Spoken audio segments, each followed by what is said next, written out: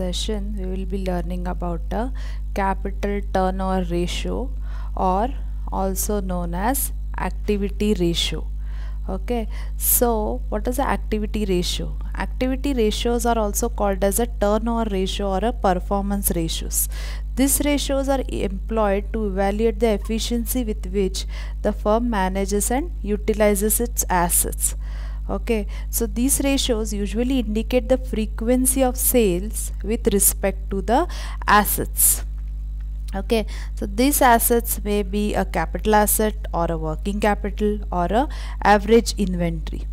Okay, and these ratios are usually calculated with reference to the sales or cost of goods sold, and are expressed in terms of rate or times. Okay, so time, the number of times the sale is more than your assets. That may be anything like your working capital or your capital assets or your current assets. Okay, so capital ratio, turnover ratio is also one of the activity ratio. So capital turnover ratio is equal to sales upon capital employed.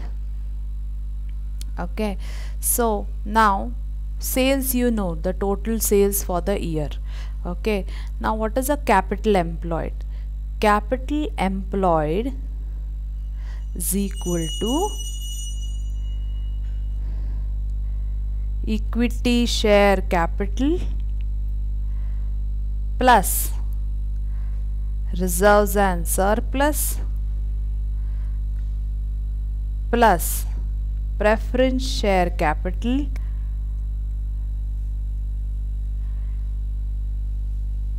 plus your debentures and other long-term loans,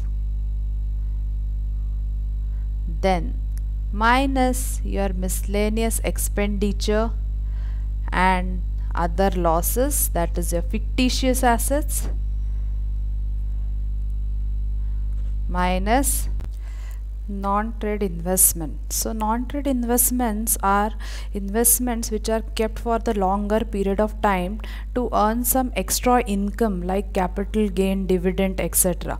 They are not kept for the purpose of the business. Okay, so if your business is in trading your shares, debentures, then those investments are trade investments. Okay, or if you are investing it in a subsidiary or a joint venture, then even those investments are your trade investments.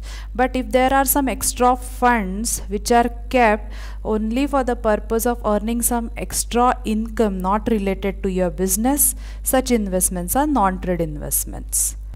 This capital turnover ratio will show you, okay, how efficiently we are using capital employed, okay, to generate the sales. Okay, now we'll see one example of capital turnover ratio, okay, and calculate the capital turnover ratio. So this is an example. Okay, so in books of XYZ Company Limited, balance sheet as at 31st March 2017, then you have sources of fund. In that you have owners fund 40,000, equity shares at 10 each 4 lakh, 10,000 8% preference shares at 10 each 1 lakh, reserves and surplus 3 lakh, so total is 8 lakh. Then you have borrowed fund 10% secured from ABC Bank 1 lakh, 10% secured debentures, unsecured loans 1 lakh, so total is 3 lakh. Then you have total sources of fund as 11 lakh. Okay, then application of fund, you have fixed assets.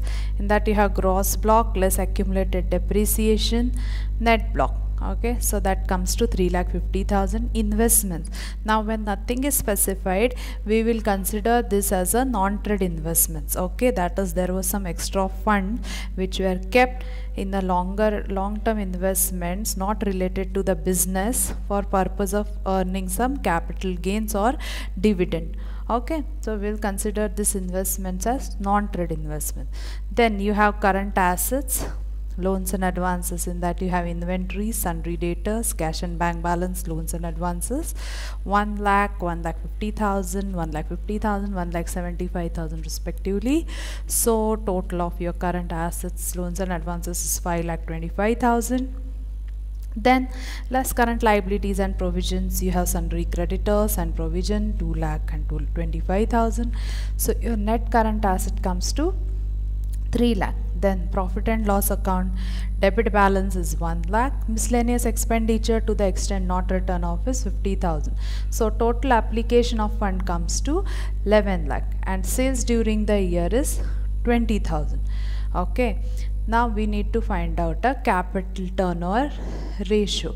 So to find out a capital turnover ratio, capital turnover ratio is equal to sales upon capital employed. Okay. So sales we know, that is 20 lakh. Now let's find out what is a capital employed. Okay. So what is the formula for the capital employed? We had seen it here, right? So what is it? Equity share capital plus reserves and surplus plus preference share capital plus debenture and other long-term loan less miscellaneous expenditure and other losses less non-trade investments. Okay, so equity share capital first. So how much is the equity share capital here? 4 lakh. So capital employed is equal to equity share capital, that is 4 lakh plus what is reserves and surplus. How much is the reserves and surplus? 3 lakh. So plus 3 lakh plus you have preference share capital.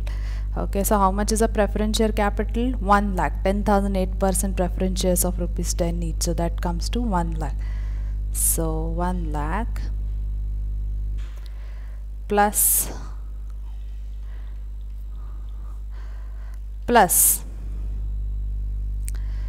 how much is the debentures and other long-term loans? So how much is that? See, you have number 2, borrowed fund 10% secured from ABC Bank plus 10% secured debentures plus unsecured loans. Okay, when nothing is given, even unsecured loan is a long-term loan. So total borrowed fund comes to 3 lakhs. So plus 3 lakhs. Right? Plus now minus miscellaneous expenditure and other losses.